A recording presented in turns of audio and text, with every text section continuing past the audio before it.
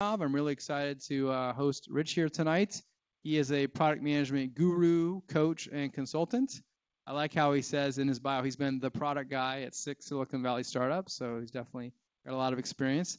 He wrote this great book, The Art of Product Management, to share his advice. He also shares his advice on his blog at Mironov.com, and you can reach him at Rich Mironov. And he's going to be sharing with us thoughts. A lot of times I get feedback saying, hey, a lot of the speakers we have, they're not really addressing enterprise PM. I want someone who's going to come in and teach me about enterprise PM. Well, today we have the expert in enterprise PM to share his knowledge with us. So let's give Rich a big warm welcome.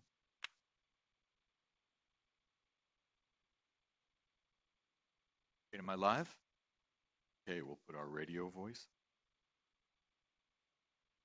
Okay. Right. Excellent. Thanks, everybody. And first time I'm using this deck, so Slack if I forget quite where I am. Thanks, Dan. Thanks for everybody for turning out. I'm an enterprise guy, although sometimes I cross the line and do consumer stuff. I'm also a former software developer, if that's such a thing. I go to the meetings, you know. Anyway, elephants. Obviously, we're gonna talk about different size animals here, and for me, this is going to be as much sociology as it is product management, because for me, enterprise companies look different, work differently. They have a different organization. They have a sales team in a way that consumer companies just don't. So we're going to take it apart a little bit and see where we go. Okay, so again, you saw the book, you got the story. The things I do these days, just to sort of slot me into the right place, two jobs. One is I'm sometimes a smoke jumper VP of product. What that means is a company that forgot to have head of product or just lost one, or they walked out the door and nobody knows why. They're opening up a search, but it's going to take 6 months, and somebody needs to get the trains running again and make it an attractive place so that the new candidates actually want to take the job. So I'll pop into mostly a San Francisco area startup, 25 to maybe 120 people for a couple of quarters, and I don't get to go home until that job is done. The reason we call it smoke jumper, so in the Canadian Forest Service, if there's a big forest fire, they have some folks, they parachute onto the other side of the fire, and they try to sort of cut off the extension of the fire, and they don't get to go home until they fought their way back through, and they're dirty and tired, but they don't get to go home until they safely get through the fire. So that's me. And I do a lot of coaching of heads of product and a lot of thinking about how product organizations work.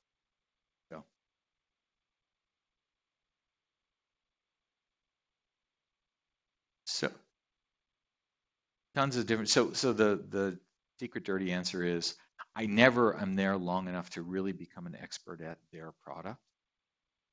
So what I'm doing is all the other stuff. I'm figuring out who the smart kids are who know what the product is, or getting everybody together. A lot of organizational work, a lot of, I think of it as marriage counseling for the executive team, right?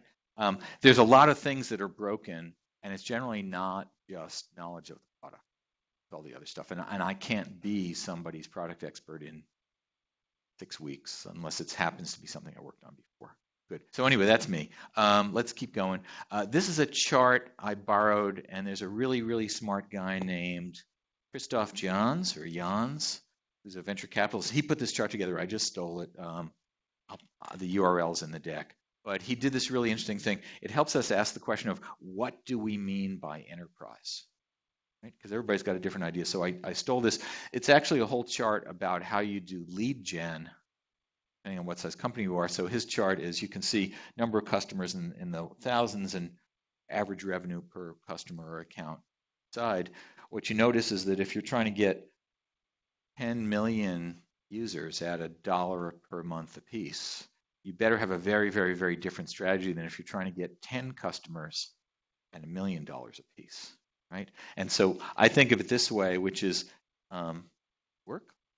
Okay, so the consumer part of this is, you know, if we're thinking about Fitbits or something, if I'm selling something for $20 or $50 or $11, I need an awful lot of them, right? So consumer has the feature that you must have very large markets full of people who want your thing in the hundreds of thousands or millions or tens of millions, or you can't play the game. The small medium business market here, so if we're in the middle somewhere, you know, product between $500 and $5,000 a year, maybe, right?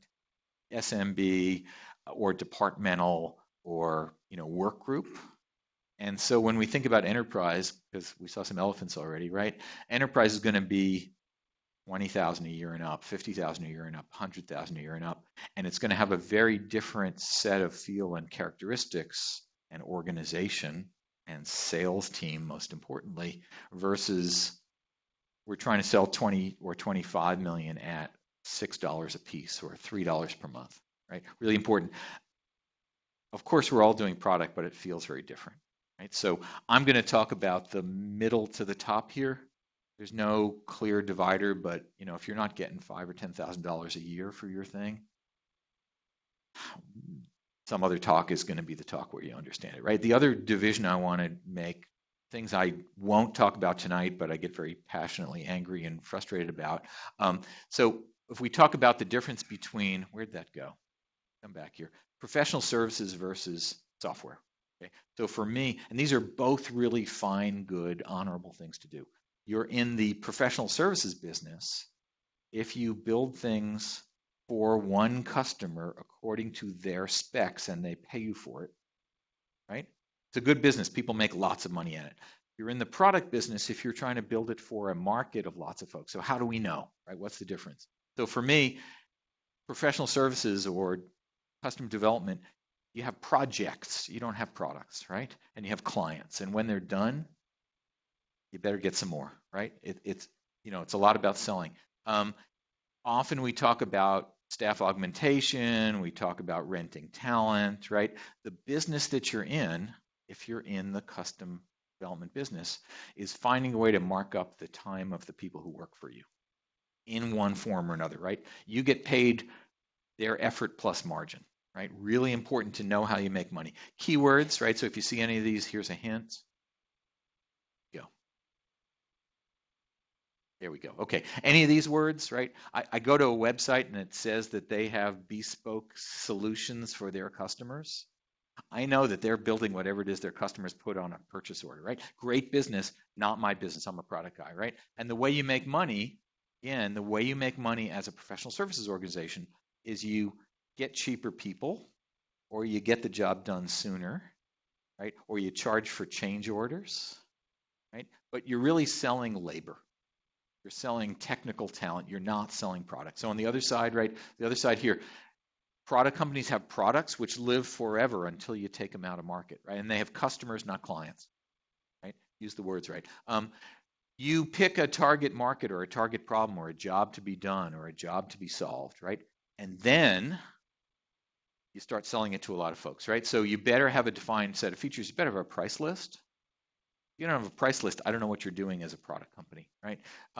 Hints, right? So your problem, my solution, right? You're always going to have some phrase that says, this is the problem we solve. If you don't have that problem, there's the door. Don't let it hit you on the way out, right?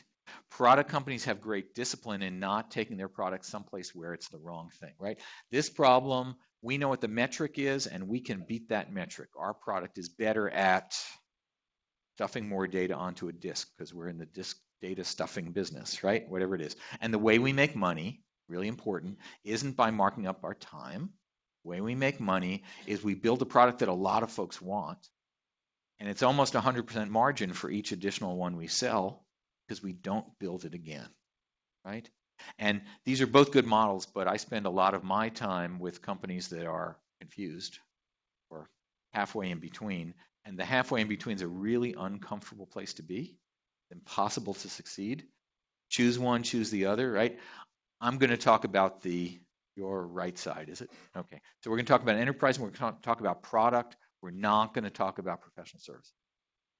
Not interested in this talk. I have a tirade on my site about the 4 laws of software economics, and this is the first 7,000 words. Go.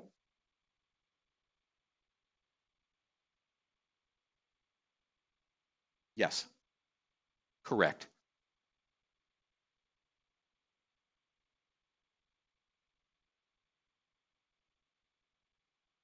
Could be. I'll just repeat that, which is product companies and service companies are natural partners if you're a product company, you really want to have some service partners because you don't want to do the work, but your customer wants it to get done, right? So, you're Oracle and you really want Deloitte and Infosys and whoever else it is to do the one-off work and charge for it and make money for it. And yes, sometimes the professional services companies actually understand the product better in their instances, in their narrow markets, and pretty tough on the product managers on the product side if they don't know what's going on. But it's really important. It's very hard to be one company that does both of these because your executive team will tear itself apart.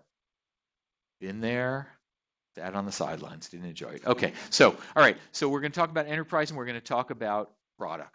So let's put up what I would think of as the assumptions that B2C folks, that consumer folks make without thinking that are going to not work the next 40 minutes, right? So here's my picture, right? So again, I don't care what you're building. Look, I'm married for 30 years. I've never actually used Tinder myself, but I hear that it's a piece of software a lot of folks use, right? You're building Fitbits or some equivalent, right? What does a Fitbit cost, anybody?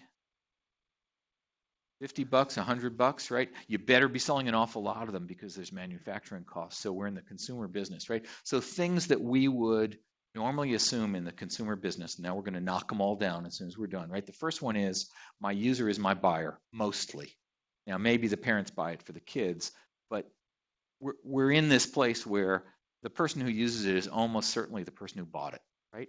No big deal, right? We're going to say that we could talk to lots and lots of the prospects, and there'll be lots of them left to buy the stuff. So if we trot out some paper prototype and it falls on its face, and we show it to 80 people, well, gosh, there's 800,000 left, right? We're not going to use up our market in our exploration, right?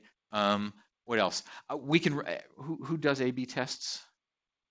Who pretends to do A/B tests? Okay.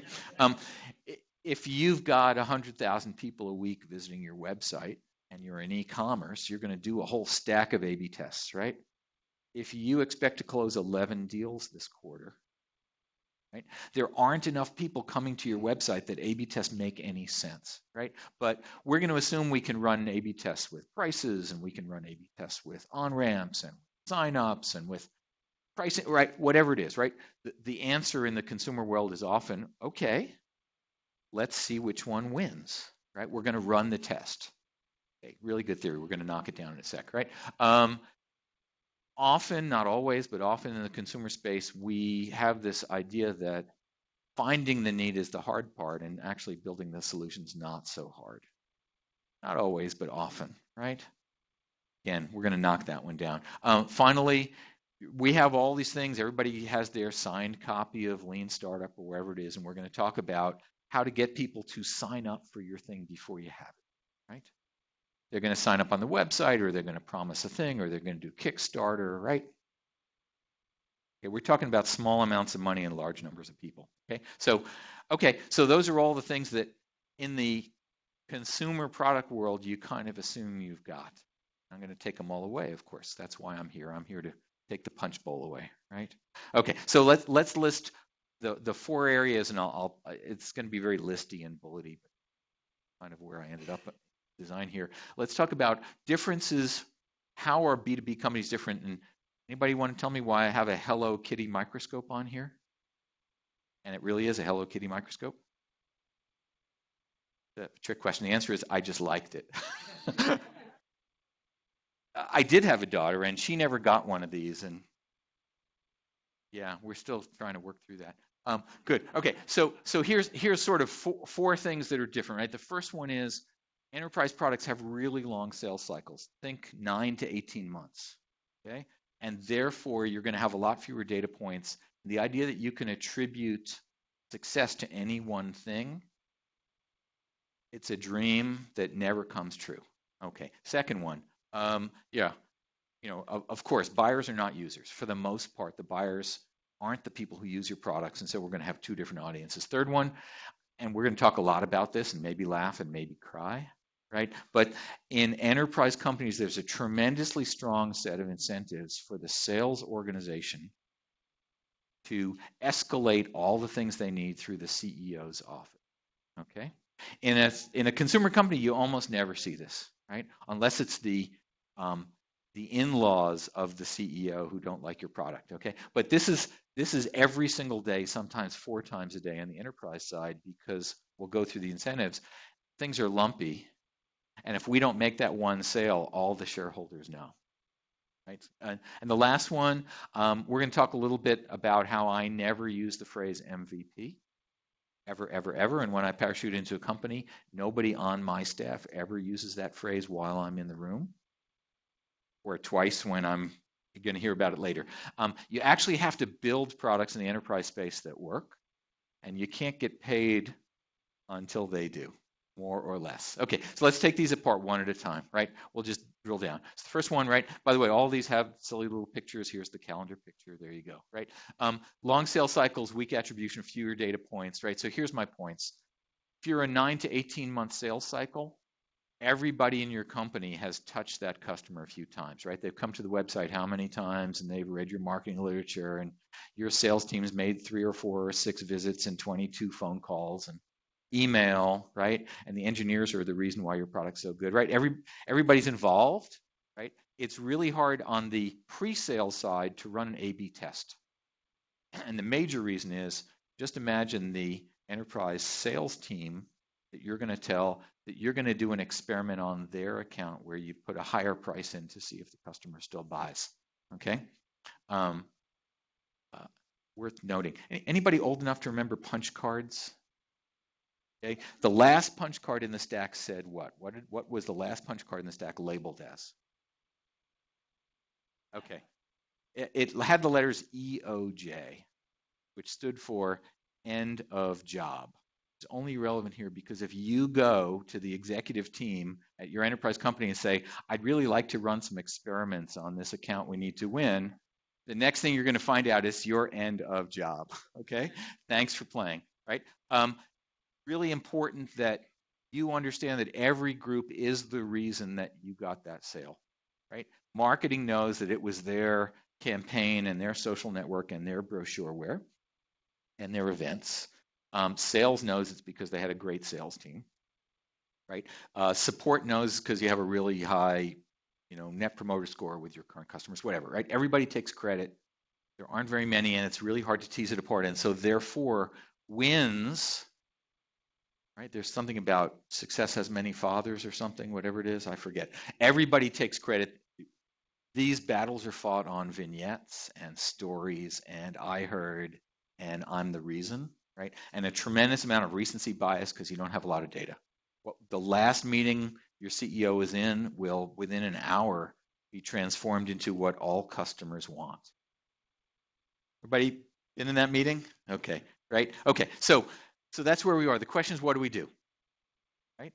Okay, and we'll do 4 of these. What's the problem? What do we do? So here's my what do we do list, right? And the first thing, anybody who read the last 2,000 or 3,000 words I put up on my website knows that I'm passionate about this. But the very first thing we do is we get the product managers out of the building, talking face to face with the real users and the real buyers at length, frequently, because the only thing we're going to have is real knowledge about what's happening out there, right? Account teams only have one account apiece, right? I need my product managers to be able to say, well, interesting, thanks for sharing your opinion. That's a lovely point of view. But the 11 customers I talked to this month had a completely different answer, right? We got to start there. And we can't give that to the marketing team to do for us. We can't just read the notes in Salesforce that the sales team wrote down, mostly about who has budget and who's going to sign for things, right? When I parachute into a company, one of the very first things I do, and it's a secret, we're recording this, right? Okay, so it won't be a secret. One of the very first things I do is I sit down with each member of my new team and I ask them a lot of things. What do you work on? And one of the questions I secretly ask them, that they all hear because it's not a secret, is how many customers did you talk to in the last 2 weeks? Right? And the bad answer here is none, right? And the second bad answer is, well, I was on a sales call. Get to that in a minute, right? Sometimes there's a reason why they're unable to do that, and it's my job to remove the barriers. But honestly, if they don't talk to customers, they're going to get promoted in the next couple of weeks to some other department in the company where their skills are going to be better used. Okay? If you're a product manager in an enterprise company, you are not talking directly to voice, eye to eye, face to face with the people who pay us money, use our stuff. Honestly, you've lost the right to know anything, right? So really important, and you want to dig not just on did you like it, but tell me about the problems and tell me about the solutions and tell me about the alternatives and how are you grading us and how we, right? A lot of questions. Often you're on the design side here, right? You want to bring a designer with you to these if you can, an engineer or a developer with you if you can, because the three of you hear completely different things from the same people, even in the same words. Product manager doesn't have to be the smartest person in the room, just has to bring the smartest people along and know who they are, right? So how do we really, really deeply understand? These are 1 hour conversations. These are not 1 minute surveys. Nobody cares, right? Okay, keep going. Stop that. That's it. We'll get to dogs in a second. Right? Also, a lot of this is about identifying patterns or segments. Okay, we're only going to close 22 accounts this quarter. What are the patterns we see? And if you notice them, you have to tell everybody else about them or they don't know and you're not smart, right? Maybe we're succeeding on the ones where they have more vowels in the names of their companies than consonants. I don't know, right? What is it? And then win-loss analysis is really good, really important. Hint, if you ask your sales team to do win-loss analysis, right, everybody know the answers? Then the reason we won deals was great sales team, and the two reasons we lost deals were product is bad and price is too high, right? No salesperson, no enterprise salesperson on the planet will ever tell you they lost a deal or offended a customer or flubbed the sales pitch. So you must go outside. Either the product folks do it themselves or you hire somebody, a third party. Alan Armstrong up in Toronto at Eigenworks is brilliant at this. There's a few other folks who do this. He can get customers to tell him things they wouldn't tell their not bought vendor, and he'll come back and tell you things that just make your jaw drop. Okay? Your sales team will not ever be a source of truth here. Don't expect them to. It's against their best interest and their talent. Good. All right, we ready to keep going? All right, so we talked briefly about meetings, right? We'll get to coffee is for closers. Somebody quick tell me where that comes from. Famous movie?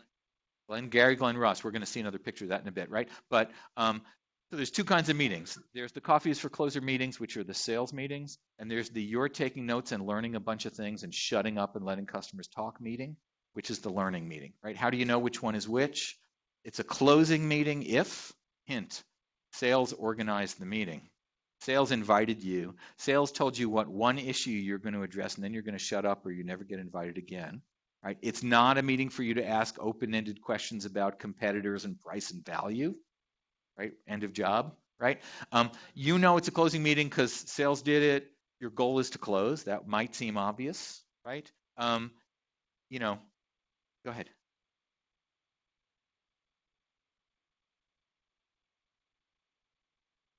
Indeed. Right. Say what you're supposed to say and don't say other stuff. That's right.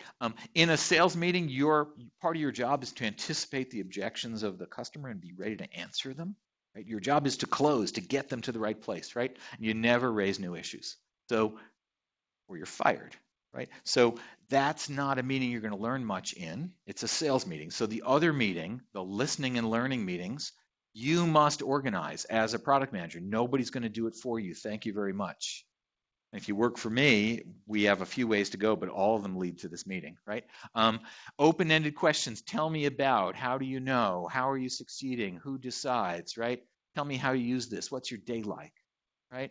You're digging for issues. You're digging for stoppers. No, we would never buy this product because it's not orange. Tell me more. I don't know, right?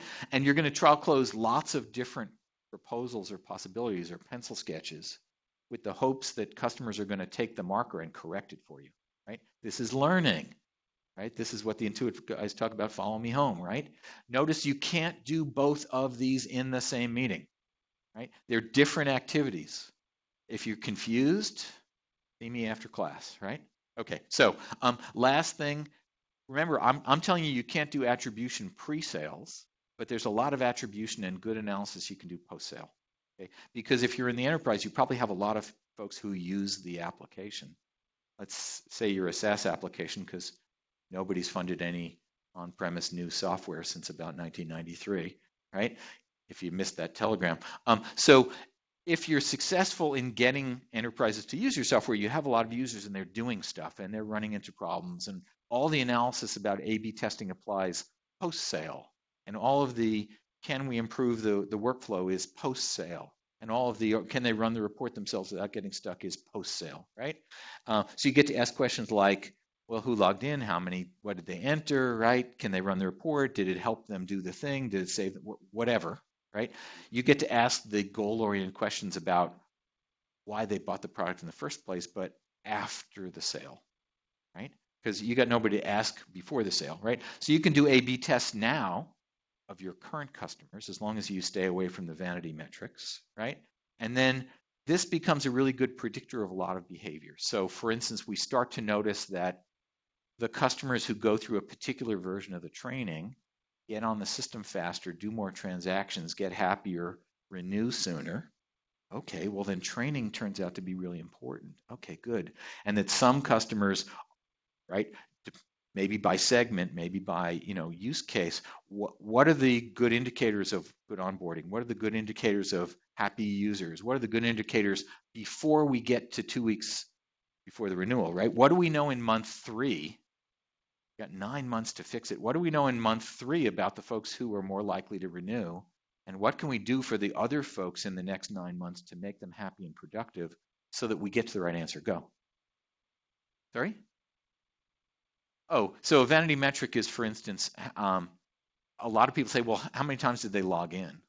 Well, if logging in's not how they get value, then measuring logging in may not be the most useful thing. Right? So vanity metrics is we found something easy to measure that makes us happy, but has nothing to do with, right? If you're building a banking system and the folks are supposed to do transactions and send money wires, are they sending money wires? Right? That would be a good check, right? Not do they spend their time resetting their password? What's the thing they're supposed to get out of this system? We should be able to measure it, right? Good. Okay, so we're good so far. We got those two things. Let's go to and here's our entertaining graphic, right? So your users are not your buyers, almost universally, right? There's a committee, there's some vice president, right? Generally, the people buying system have no idea what it does, and the people who are using it have no idea who decided it and gave it to them and why they're doing it. It has a lot to do with trying to convince your kid to eat the vegetables that are good for him, right? We, this airline, bought this big honkin' new system to assign seats to folks who are going to get on the planes that doesn't work, right? And you, all of our airline reservation folks, are going to have to use it, like it or not. Eat your vegetables, right? And we often end up in the place where the enterprise buyers and the enterprise users are, at best, not talking to each other, and at worst, cross purposes, right? Okay, so what do we know, right? The first thing we know is that you're going to have 2 sets of benefits. Benefits for the users, because by the way, if the users don't use the system, you're not going to get a renewal, right? So it actually better do something for the users that it's supposed to do. But there's a separate set of benefits for the buyers, generally financial, right? There's going to be often features that are for the buyers that nobody's going to use, but the buyers know they have to have them. And so we can't sell it without that, right? You're going to have different success criteria.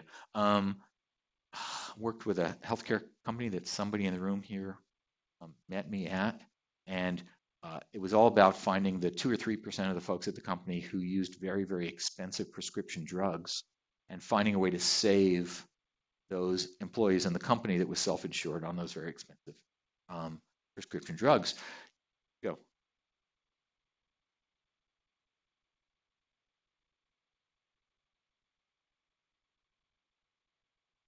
Various users in different departments and groups are actually trying and buying software. Sure. And then they escalate up to the... Sure, and I'm going to put those in the departmental category in Okay. a second, because if group can do it by themselves and put it on their charge card themselves, we're probably in the $500 to $5,000 range. But hold that thought, right? Okay, thanks. Anyway, what we discovered was that even though this solution saved a lot of money for the company, HR, who was the buyer, their number one metric was that whatever systems and software and value and benefits they had, lots of employees would use it. And if lots of employees didn't use it, it was a failure. Now, it turned out this was going to save them a lot of money on the 11 employees who spent $100,000 or more on drugs. But the HR folks said, well, we don't need it. It doesn't pass our metric. Right? Really important. So who are the buyers and what do they care about? Who are the users and what do they care about? And now we have to satisfy both of them. It's not enough to satisfy just the one, just the other. Makes it a little harder. That's okay, right? Every company has a different name for whoever these people are. Sorry, right? So we're only going to call on senior directors of, right? Doesn't work, right? And then there's a lot of other people who play in the game, right? And again, we might be in the place where smart companies go to the lead users who are smart and ask them what their favorites are. That'd be good. Okay, so we're going to try to turn this around, right? So here's our unhappy kid. Of course, we need our happy kid who's eating his vegetables, right? What do? First thing I insist is that we stop talking about customers. Customers is a completely confusing, useless handle here. We either talk about users, or we talk about buyers, or maybe we talk about channel partners, or we talk about integrators. We need to know who we're talking about. If our UX team is confused because we're saying, oh, customers need a better interface.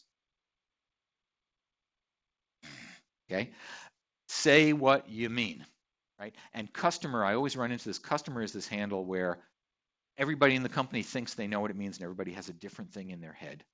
Let's get on with it, right? You got to interview both of these folks. You got to understand them both. Yes, that's twice as much interviewing and twice as much understanding as if you just had one. That's why a lot of people work on the consumer side, right? Right. And then remember, your users want benefits having to do with getting their job done, but your buyers want return on investment. Mostly, all they want to hear about is how much they can save, or how many fewer people they can have, or how many more widgets they can build, or cars off the assembly line, right? It's about the money. So we're going to do that exercise in a sec, but if you can't attach money to the thing you're doing, then you're probably not in the enterprise market, or you're not selling anything, right? So we'll do that exercise. Okay, and then last, and just for fun, who's at a company that has a customer advisory board? Okay. Who are the individuals who go to and show up at your customer advisory board?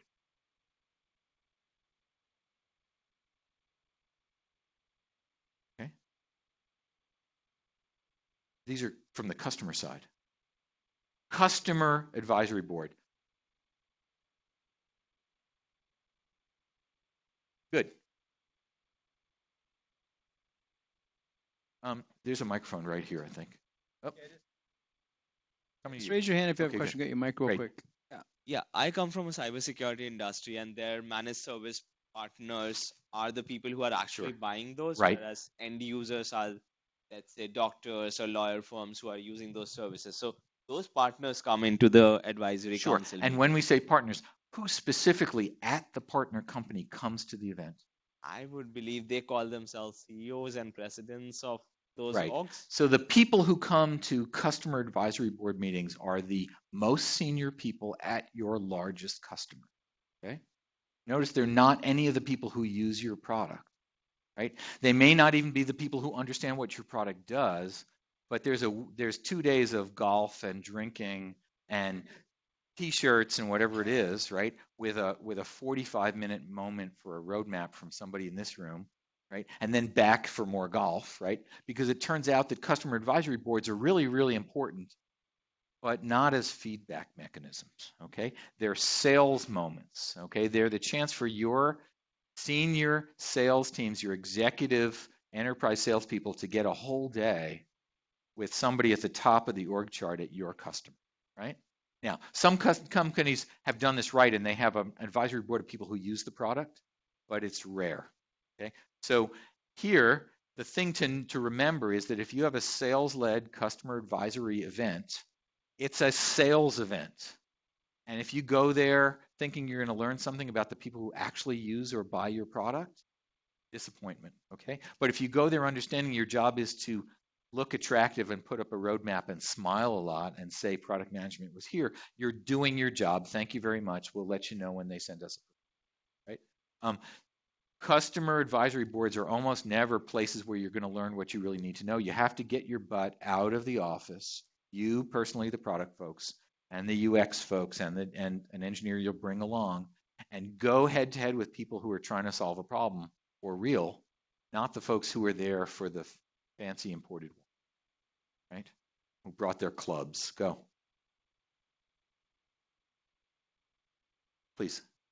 The customer advisory board, you will get, even if they're top level executives, they do have idea about the top line problems and what will make them I agree. I agree. Buying decision Sure. is influenced by what they are sharing with you as Sure. problems. I agree. But let's go back 2 days before that, 1 day before they left for the customer advisory board meeting. And what that executive did was he or she leaned into somebody who either uses or might use the product and said, look, I'm getting on the plane in about 10 minutes.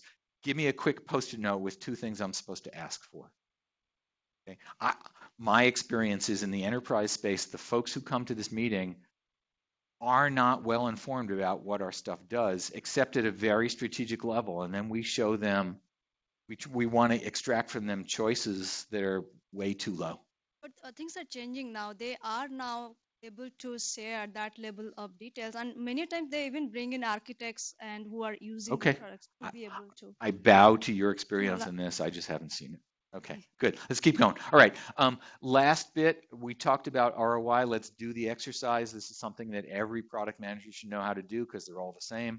We're going to do the business return on investment generic thing here, right? So here's the story, and it doesn't actually matter, right? But imagine I have a company and we build software and it's for tech support teams. I don't know why. And if you use our knowledge automation instead of the other thing you're doing, you can answer those calls and get people off the phone 25% faster. Notice it doesn't actually matter how it works or what it does, okay, for this exercise. Okay, so somebody's going to tell me how we attach customer value, how we compute customer value for this animal. Anybody? For this one, just make it up. Go ahead. Average call time, good. What else? Average call time before and average call time afterwards. Sure, right? So there's probably some numbers, and here's, again, I'm just making them up, right? But you'd say, well, your company gets this many calls every year, and here's how long they last, so here's how many minutes. You got 4 people who answer those calls, and right? And you compute what it costs them, the customer, to answer 22,000 calls a year, right? Remember, we're going to save you how much? 25%, right? So therefore, we need to say, whoops, come back here. We're not there yet. Stop that. Okay, so we're going to say, okay, 25% of that's $65,000. We're going to save you.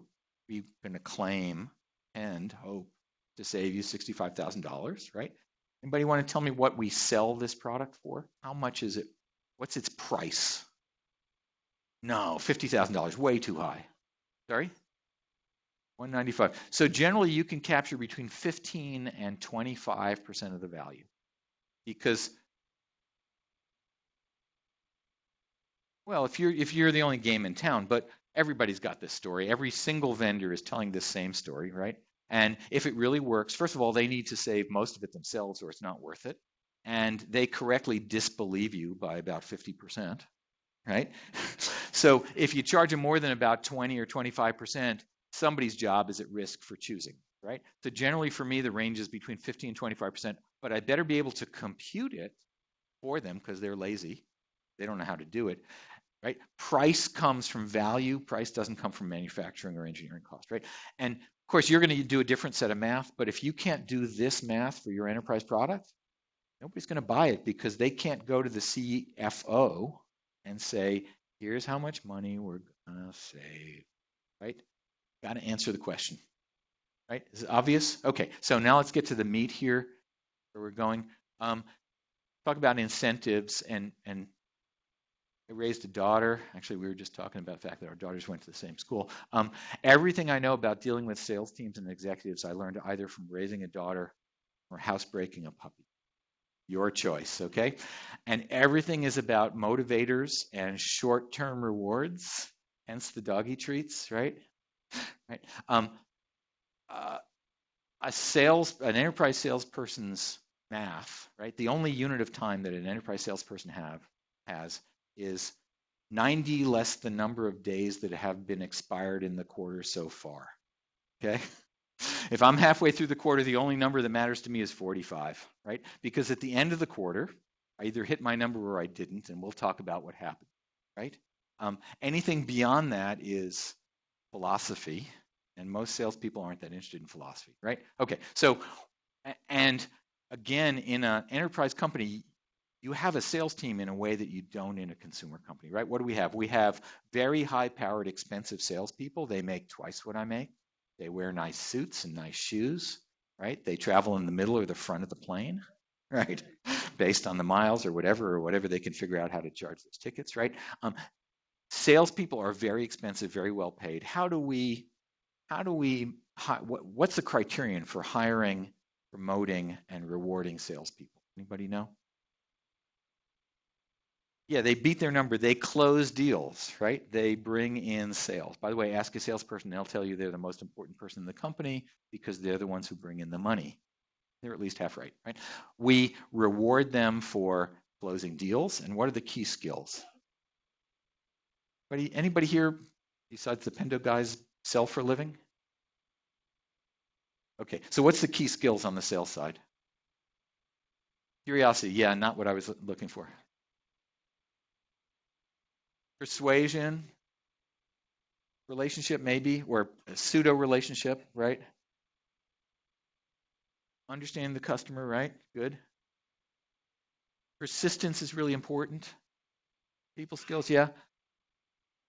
Find who says yes, exactly right, exactly right. So when somebody at the enterprise customer says no to you, first you try to change their mind, and then you figure out who is going to say yes, maybe their boss, maybe somebody in a diagonal position. It's really important that you identify the folks who can say yes, because if they say yes, they'll sign, right? And there's always a set of objections, and they say, well, I might buy if you gave me 1, 2, 3, 4, 5, and 6 on my list. And so I salesperson take that list back, and my job is to get a yes attached to each of those 6 things. So I can go back to the prospect and say, I got you those 6 things. Don't you feel obligated to buy, right? Escalating, keeping a list, right? Figuring out who can say yes and being very persistent.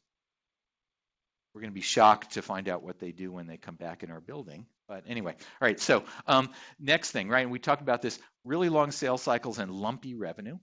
So lumpy means we're going to close 8 deals that are 300,000 or more this quarter, right? And they matter, right? So when we add up the sales for the quarter, we hit our number, each of those big deals turns out to actually matter individually, right? So therefore, the CEO, your CEO, knows the names of all those important deals by name and where they are, and sometimes sits in on the weekly sales call and knows what's in the pipeline, right? It's not just generically, did we sell 100,000 of these? It's where are we on the Chrysler deal? Where are we on the Deutsche Bank deal? Because if we don't make it, does that punch card say, right? End of job. Okay, so, and then we talked about this a little bit, which is when we win a deal, it's because we have great salespeople. It's true. I know. I've surveyed dozens and dozens of sales teams. When we lose a deal, it's because of price or product, right? Just ask the sales team. And we will always, as product folks, be faced with the question of, well, how hard could it be, right? Anybody asked that question in the last 3 days? How hard could it be, right? Look, all we have to do is put teleportation into the product by Friday. And Goldman Sachs says they'll give us a deal, right? Sales teams are paid for individual deals, not for the good of the company, right? And when they don't make those deals, we fire them, right? So so therefore, what do? When they come to me, the product manager, and they say, I need teleportation, and I say, what do I say? No, hell no. I usually say something nicer like, that's a really interesting idea. I love that idea. Let me put that in the backlog where it belongs. Okay? And what a nice tie you're wearing, right? Same answer, right? The next things they do, They ask me again because they're persistent, and then they go to my boss because they're trained and paid and rewarded, and they go to club in Hawaii every year because they know how to escalate, and they go to my boss, and when my boss says no, they go to the CEO, right? That's what they do. That's what we pay them to do. That's what we train them to do. That's what we reward them for, right? We send them off to a week of class somewhere to learn how to do this, right?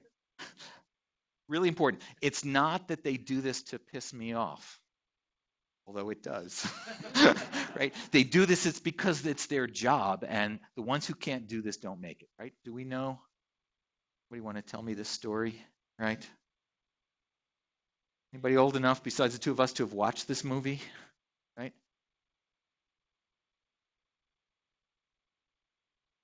That's right.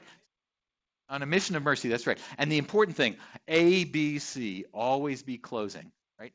There's a sales contest. First prize in the sales contest is a Cadillac. Second prize is a set of steak knives. Third prize, you're fired, okay? Everybody on your sales team knows if they don't perform this quarter, they get to hear this speech, right? I'll send the video around. It's great watching. This is Alec Baldwin. He was young and hot, right? Anyway, it's really important to understand how sales works. It's not how engineering works. It's a different thing. And so we have to love and understand how our enterprise sales team is motivated, or we're not paying attention, right? Okay, so let's get to the what do we do, right? Because we always want to know, there's the stack of money, because oddly enough, it's about money. The first thing we do is we don't get offended and we don't get surprised. We understand that that's why we have enterprise salespeople. We pay them well. We schmooze with them. We let them take us out for drinks, right? We take them out for drinks, same thing, right? We don't attribute this to be personal. We don't think of this as directed toward us. We don't get angry. This is what we pay these folks for, okay, right? So get over ourselves, right? The second thing, in case you miss it, right? You need to understand that every time a salesperson comes to you and asks you for something and you say no, there is an immediate and obvious and next step that's going to happen. So among the things you do, let's make sure my boss knows as soon as I get off that call or out of that meeting, I go to my boss and I say, hey, 3, 2, 1, Larry's going to call you in about an hour, and here's what he's going to say, and here's why it makes no sense, and why it's going to derail next quarter, and it's going to leave us in the dirt and stacks of technical debt, and it won't work anyway, so don't let him snow you. Right? By the way, it's a skill he has because he's a great salesperson, right? And you want to push that up the chain. You want to be prepared with business cases or business analysis that shows why your major release needs to go out. Otherwise, you'll get picked to death and you won't get your major release out. And if it's supposed to bring 50 million in, well, then the 200,000 on the Chrysler deal doesn't carry much water. But if you don't have a number on it, I generally advise people who are talking to sales and executive teams, any sentence that comes out of your mouth that's not denominated in currency won't be heard. Okay? Completely irrelevant, don't waste your breath, right? If you can't attach money to the things we're doing, maybe we shouldn't do them, right? Let's keep going. All right. There's somebody in the organization who actually owns the trade-off. Often it's the VP, it's the head of sales, okay? Because the head of sales actually has the right incentive to maximize revenue for the whole company or the division. And you can go to that person and say, well, Larry came to me and wants us to slow down our major release to do this other thing, and that's a $30,000 deal, but you are going to lose commission on 10 million, which is greater than 30,000. Do the math for them. And I think that's a bad idea, but if you think that's okay, you're the right. Who are the people who feel the pain? You've got to rally around in the executive team, the CFO, the head of sales, the head of customer support. Who's going to feel the pain when we make bad choices? Because you don't have the juice, right? Let's keep going. I always want to have these discussions when there's not a deal in flight. Find that moment, right? So when my sales team is trying to close Chrysler, all other things are driven from their head. Right? It's all gone. So I have to have this discussion in between the crises and in between the dumpster fires. How do I get with the head of sales and the CFO and the CEO when there's not an issue on the table and we can talk like grown-ups, right? Because once a deal's in there, we all forget, right? This is a potty training thing here I won't go for, but whatever. Okay, good. All right. And every request that comes to you is a trade-off. Everything is an or request. It's not an and request. Everyone comes to you with and requests. Can't you just do all the stuff you're supposed to do?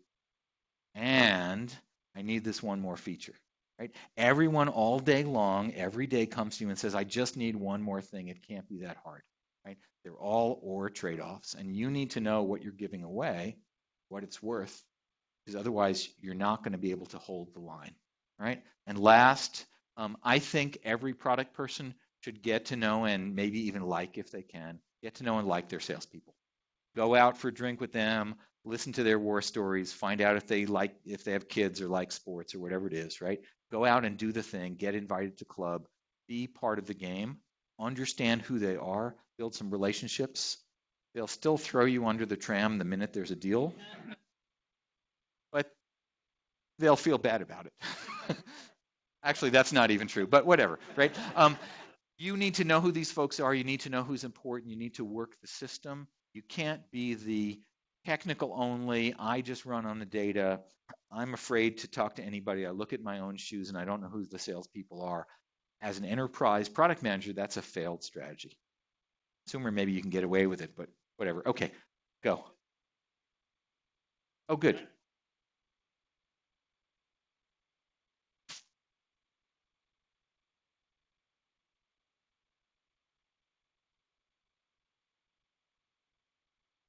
Sure.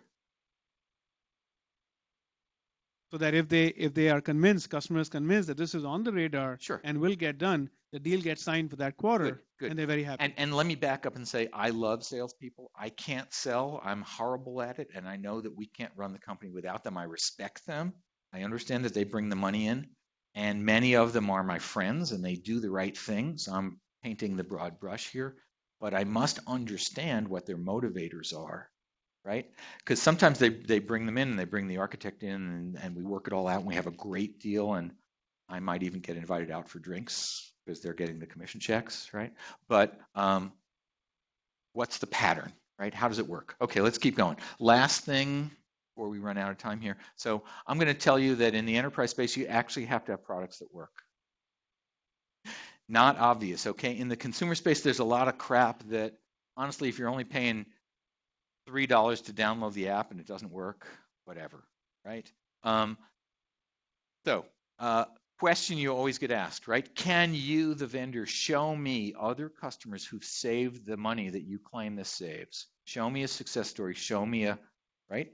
It's actually got, if you say that we're going to save 25% on your tech support calls, everybody who came in this week made that same claim, right? Does it do the thing? It's not enough that you claim it to be. In the consumer space, you get away with a lot of floppy language, right? There's a lot of complexity in your customer environments. They have, right, Bob Epstein, who I work for, Sybase founder. I was at Sybase in the early 90s, and Bob Epstein taught us that a legacy system is any system that works, right? Your enterprise customer's situation is very complicated. They're going to need some special connectors and a backup thing, and some of it, half of it's in the cloud, and half of it we don't know where it is, right? They're really complicated. And if you think it's going to snap in and fit perfectly, well, then you're probably in the middle market. Okay, good. Let's keep going. Move fast and break things. I can't encourage that as an enterprise play, right? Your customers are not excited. They're not thrilled to hear you say that you'll run the QA later and not all the features are in place. And the thing we left out was security. Okay, and yeah, I know a lot of CEOs have been fired because their data's on the street, but it won't happen here because, trust me, right? Buyers lose their face. Sometimes they lose their job when your product doesn't work because their assembly line is down and they can't build cars. Or you're some credit agency and 187 million of your customers have their stuff shared with somebody in the Ukraine, right? This is really bad. So, and we'll get to it in a minute. I didn't show you the picture yet. Anybody can tell me what the picture is? Because these all have pictures. Close. I went with this one, all right? So, not okay for your customers to call you up and you say, oh, yeah, our cloud's down for a few hours. Okay? Now, Twitter may be offline and countries and governments may fall, but I can't do that, right? Okay, so questions we got to ask. The first one for me is, can your customers actually try or test your product? Is there a way for them to get some comfort some sampling, a taste of does it really do the thing. Now, here's where we're going to come back to your question for a sec. There's a lot of things, I call them bottom-up departmental products, okay? Slack, departmental products. Sorry, I don't care what anybody else says. It's bottom-up, and if you have a whole company using it, honestly, I think it's impossible, right? Other than the one HR channel you're supposed to connect to, right? Jira, it's a departmental system. Even if everybody's using it, they're all configured differently. In the early days, Salesforce was all about one sales manager with a credit card signing up for $100 a month and self-configuring, non-configuring, right? Campaign marketing, it's departmental. Recruiting, it's usually departmental, right? These are ones that you can sell in small quantities if you can get the efficiencies and get the friction out, and hope to get bigger. Maybe that's the plan, right? We're going to grow it up. But all or nothing, your ERP system doesn't come out of the box, right? We're going to go back and get Deloitte or Infosys to finish it for us because ERP doesn't actually work out of the box, right? But your company's my customer's going to bet a year and $20 million or $40 million on this working. They're really going to want to know that it has the things they need it to have. We'll get you that feature in version 11. Not so good, right? And they'll have some process and they'll have some RFPs, right? This is all about CYA, right? Because nobody in an enterprise wants to be the one who has to get up in front of the board and say, oh, I forgot to ask them about, web SQL injection protection for our ERP system. And now, right, you don't even finish the sentence, right? So it's got to work. And therefore, so getting to the last bit of the meat here, I'm going to tell you that I never go. Whoops.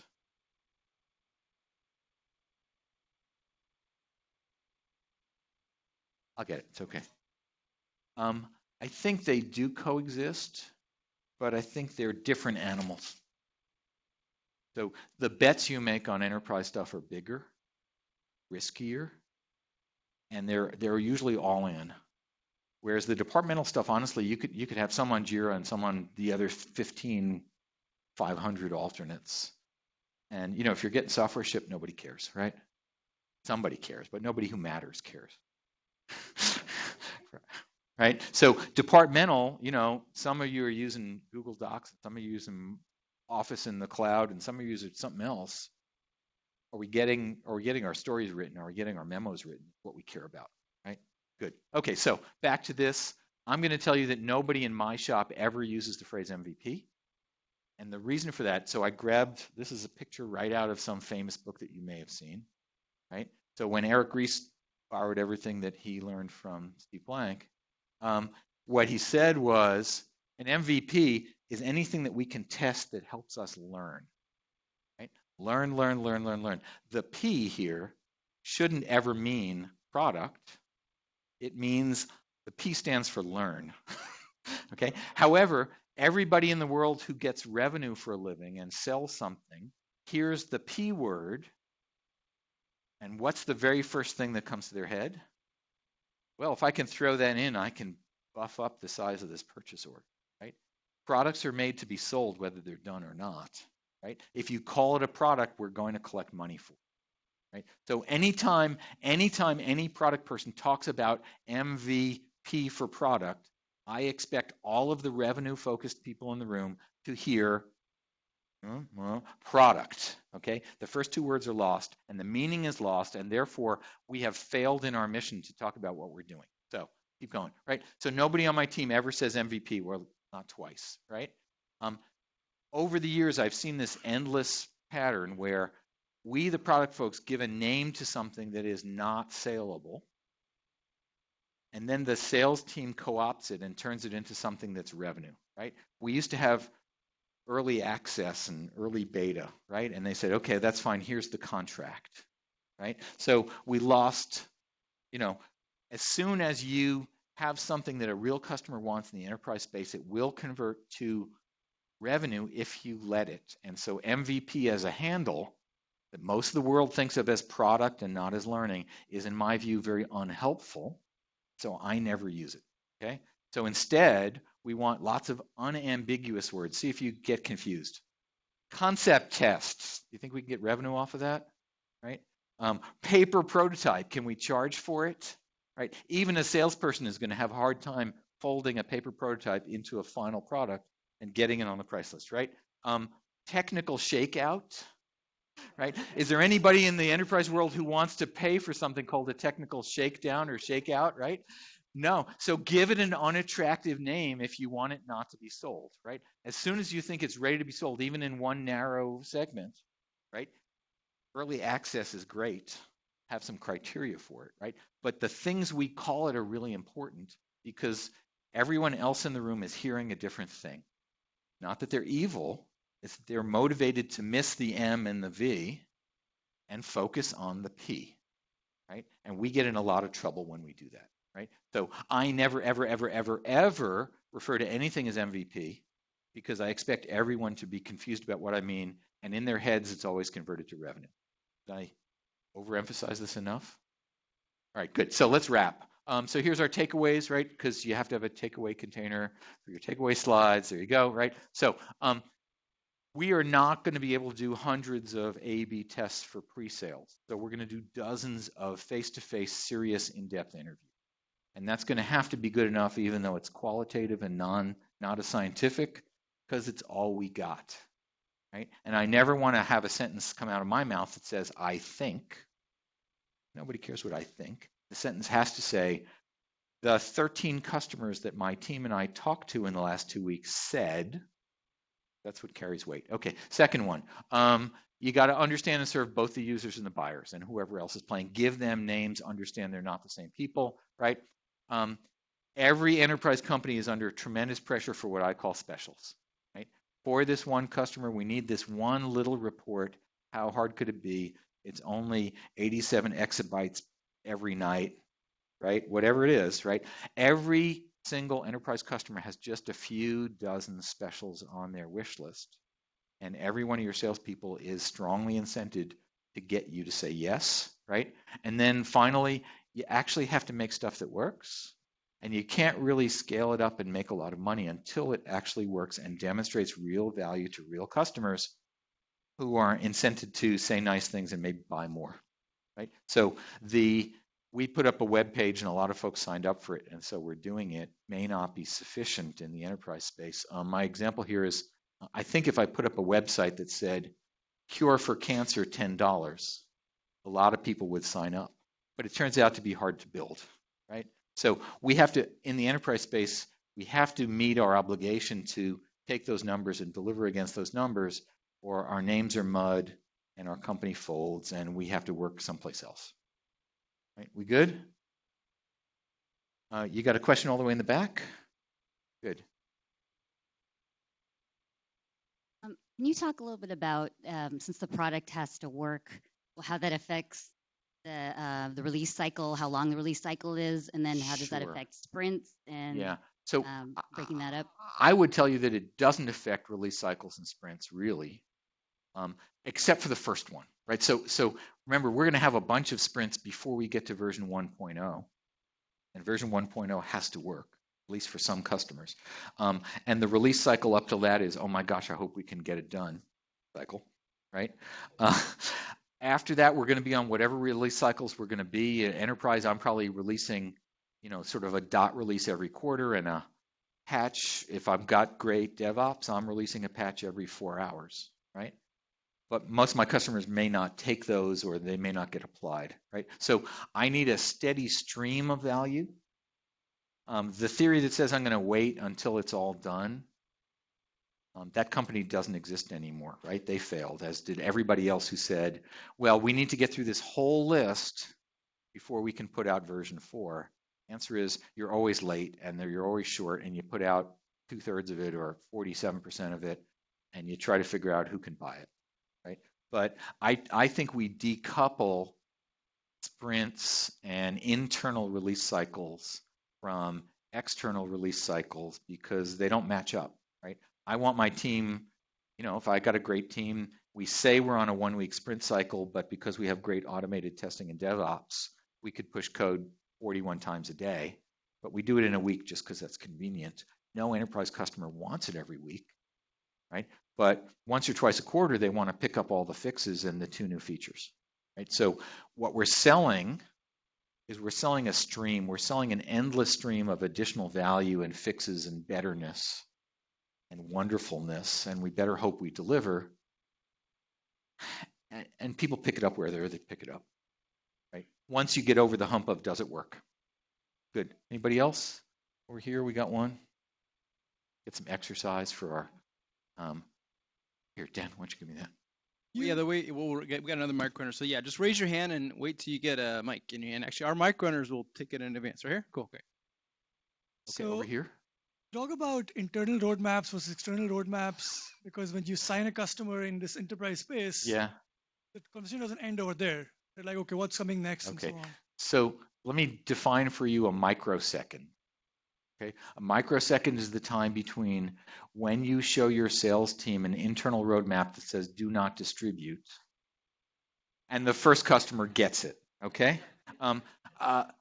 What you need to do, I think, is you need to shape your roadmaps to be very clear about what's committed and what's conceivable, right? So, for instance, in the current quarter box, I'm going to have heavy type and rectangles with shadows and big black letters. And in the next quarter, I'm going to have a lighter box with a little bit of shadow and not bold type.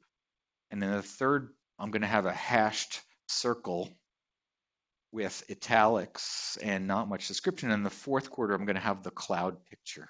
Okay, so that every single person who looks at that can say they have great confidence in what they're building this quarter. They have a pretty good idea of what they're building next quarter. Caveat emptor in Q3, right? And everybody in the enterprise space knows this, of course, even though they will push you for a 17-year roadmap, right? Nobody believes those roadmaps, at least not the sophisticated, smart ones, but we owe them an indication of where we're going and an indication of our lack of certainty, right? We better know what we're shipping this quarter, and we better have a good idea for the first part of next quarter. Next year, we'll see. Go. So a lot of your talk focuses around like keeping sales escalations from going too high, and my question is, how do you find that balance between listening to the one or two of the largest customers, right, or these are the $10 million accounts, then you have a volume of your smaller customers, right, keeping the lights on, right? Like, so there's some market economics to do here. If I have to grow my company $100 million next year, right, I can't do it on the back of two customers. So as a product manager who understands how software economics works, I need to figure out what features or capabilities or stuff is going to move 100 new accounts at $100,000 a piece, whatever the numbers turn out to be, right? And sometimes the biggest accounts want those things, and sometimes they don't. And my observation is that the more time we spend with those two accounts, the further we get into specialty and the less we serve the market. So I go first to the mid-tier, figure out what everybody wants, and then I go back to the biggest customers and figure out which of the things the big customers want that everybody else also wants. And then the sales team helps me push the right things, which is what's going to grow the market. And then I have some really good partners who are going to custom build whatever the really, really cool stuff is. Nobody else is going to want. If I let my engineering team be consumed by that really cool thing, I've given away 20, 30, 40% of my engineering resources. I miss all of my goals. And my competitors eat me the next quarter for lunch. Good. All the way in the back, do you have a microphone? Good. How do you measure success as an enterprise product manager? Hard question. I don't know. I have only vanity metrics on this, right? The challenge is it's a really long cycle. It's hard to attribute success to anybody in the room, let alone the product manager, right? And so I'm going to work on proxies like, does the sales and marketing team actually understand what we're building and why, and can they tell the story? Does engineering respect us and let us attend the stand-ups in the meetings? I look at the health of the system.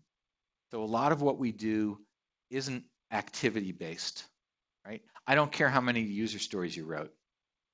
I really don't, right? I care that you wrote the user stories that matter, that lead to the right features, and if I score you on user story numbers, you're going to write more user stories in the same way that when we rewarded developers for writing more code, they wrote more code, right? So I back off. I look at 3-quarter trend revenue.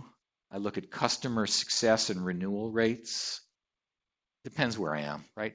But as much as anything, we all have the gut feel that the products are good and they have a soul. And they're designed for really, successful customers, and that people tell us they work. If people are telling us our products work, we're halfway home, right? I don't have any good metrics for individual product managers that I can give to HR and say, well, if he did 11 customer meetings this quarter, he passes the test and we can promote him. Maybe we didn't learn anything, right? So when we look at the activity instead of the outcome, we are seduced into a lot of vanity metrics around going to meetings and being at stand-ups and showing roadmaps, none of which create value in themselves unless they're the right roadmaps and the right meetings and the right stand-ups. Good, I'm sorry? Feature adoption, sure. So if we're building a feature and we can measure adoption, I think that's a really good one. Sometimes we fall down that hole, though, and we get confused between they're using the feature and they're getting value. So we want to be careful about, are the users doing this feature because they want to and it's leading to the good results, right? OKRs around features and activity can be good if we choose them carefully. Go.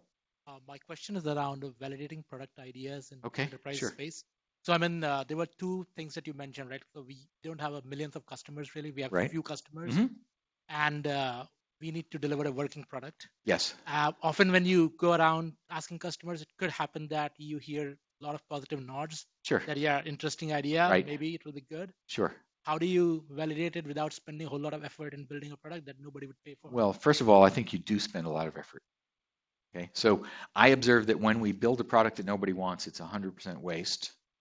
And I would rather have my product folks spend a lot of effort figuring out if it's right than having my engineering team build it and then figuring out if it's right. Okay? That's a 25-to-1, right? So yes, we're going to spend a lot of time and we're going to suck it up and we're going to do it. We're going to enjoy it and say we had fun, whether we did or not. But part of this dynamic too is in the enterprise space, your current customers actually have a huge incentive for you to continue to succeed. Okay? Because remember, when you fail, they may lose their jobs. They certainly look bad. So when I get together with my actual current customers at the right level, right, probably the architects or the senior users or somebody, right, and I lay out 3 or 4 or 5 or 6 or 7 different sets of things we might do, they're tremendously incented to tell me the truth because they need me to succeed. If my company goes down, we have a lot of trouble, right? Harder with your first round, but I think you go out in the field, again, you book an hour or an hour and a half, you try to get the right people, you ask a lot of questions, you're deeply humble, you thank them for their time.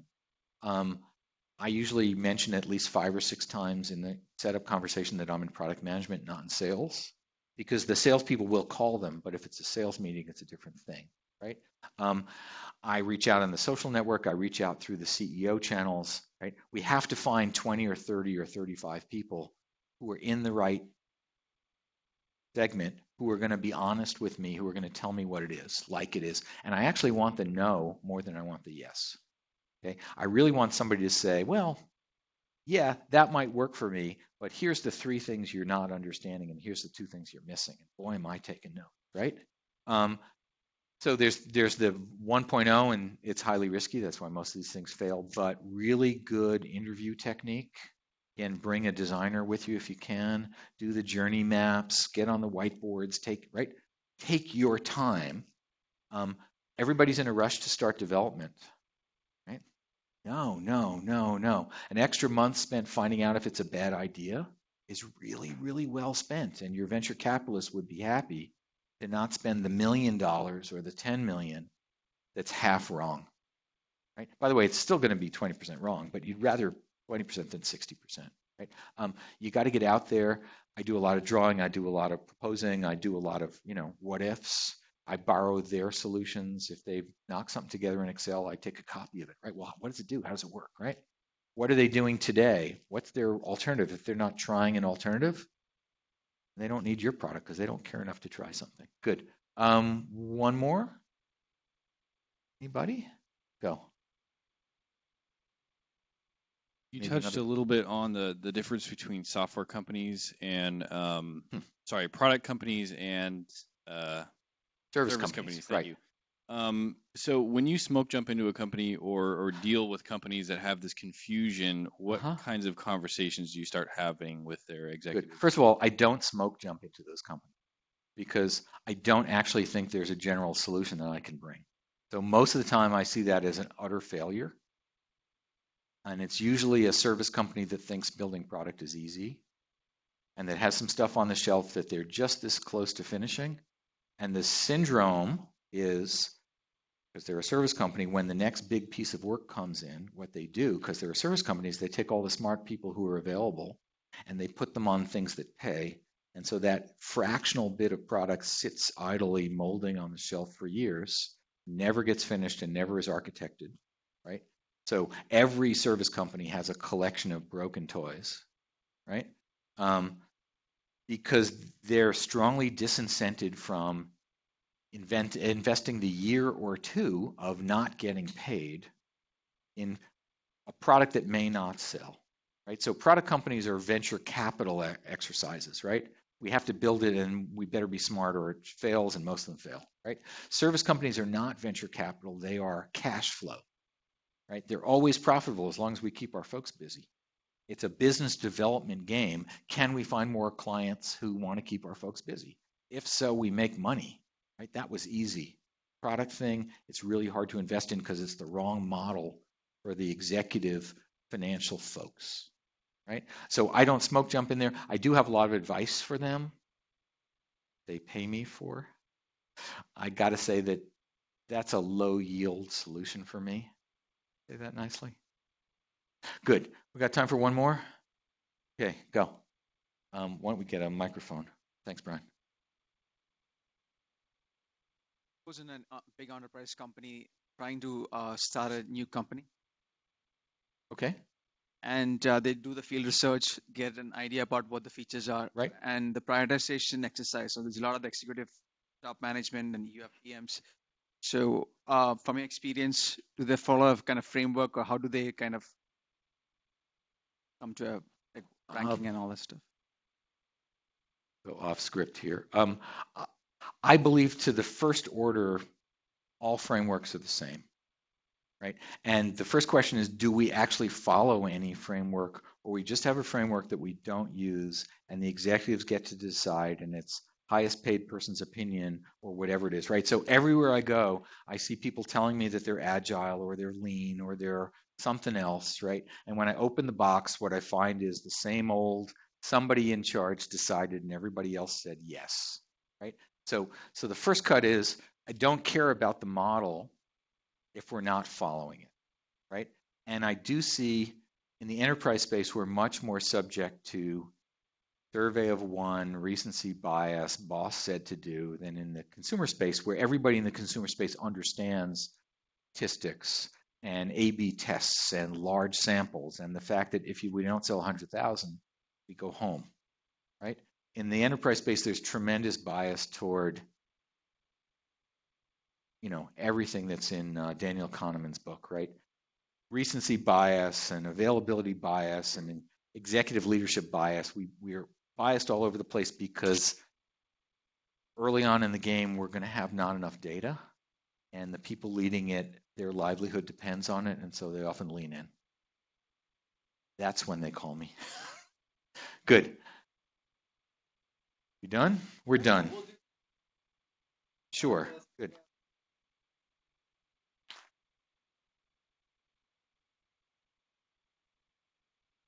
Awesome. Thank you. All right, cool. Thanks a lot, Rich. That was great.